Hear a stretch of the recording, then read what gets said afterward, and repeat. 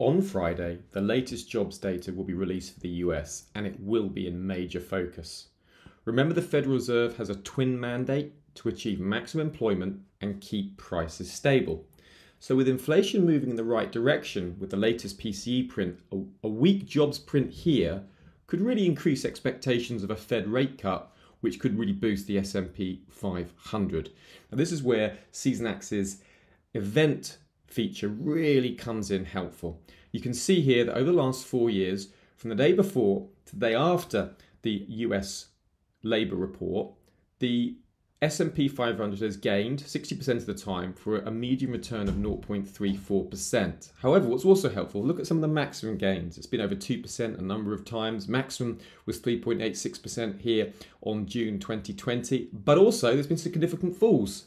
Over 3% here, here, and here, and over 1% falls a number of occasions. So it's a pretty volatile print, and this feature helps us set expectations.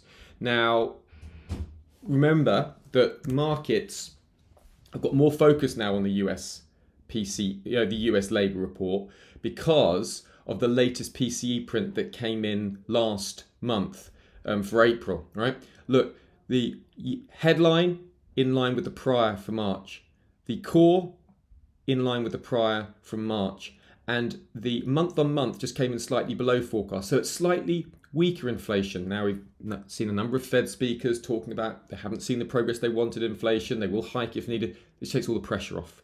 And the Fed's second mandate is not only keeping prices stable, so you could say, okay, this is going well. Prices aren't certainly, inflation isn't ripping out of control. So markets are a little bit relieved about that. And now it's the labour market data, very, very crucial. So if we see, when it comes to the labour market print on June the 7th, if we see this coming in like a big miss in the data, so if this comes in below 150, unemployment rate above 4%, average earnings coming in 3.6%, if we see a weakness in the labour market, that could really boost the S&P 500 higher.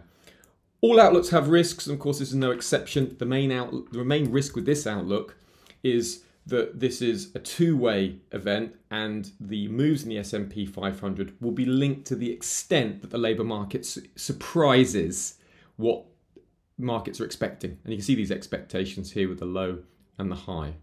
Remember, don't just trade it, Seasonax it. Come along here to Seasonax and find literally thousands more seasonal insights just waiting to be revealed.